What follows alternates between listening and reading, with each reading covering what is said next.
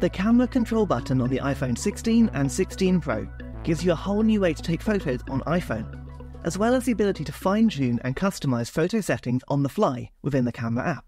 In this short quick tip video, I'll explain how it works and what you can use it for. Firstly, we can press the camera control button once to open the camera app, no matter what we're doing on iOS. That means it works if your phone is locked, or even if you're busy in another app.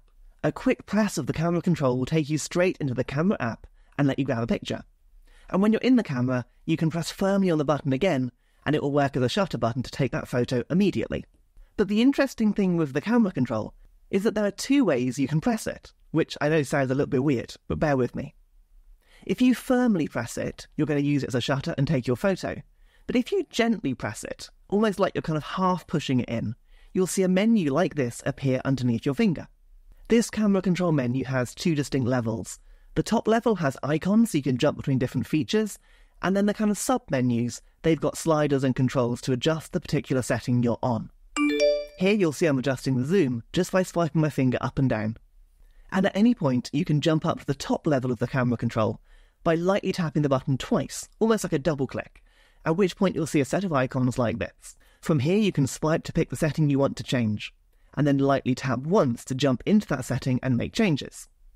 I've now moved on to the cameras option, which, a little bit like zoom, lets you change which camera lens you're shooting with.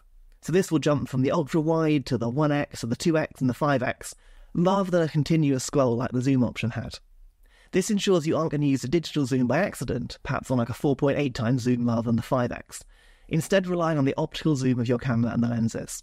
Again, you can simply press the camera control button firmly to take a photo. If you want to switch settings, gently double tap the button to go to the top level menu. It does take a bit of getting used to, but if you remember that 2 taps lets you go to the top level of that menu to pick a setting, and 1 tap lets you change the setting you selected, you should be good. And always, 1 firm press takes the photo. It's certainly a lot of different functions in one button, but I love the idea of being able to easily control camera settings one-handed and then take a photo immediately. I'll also quickly mention that you can change the sensitivity required to use this button should you wish. To do this, just open up the Settings app, choose Accessibility, and then find Camera Control.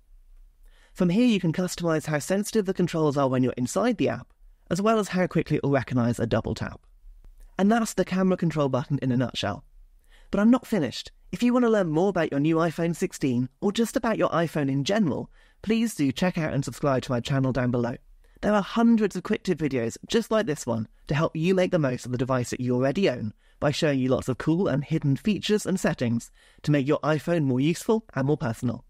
And if you want to see what's new in iOS 18 this year, please check out my ebook down below. I'll see you next time.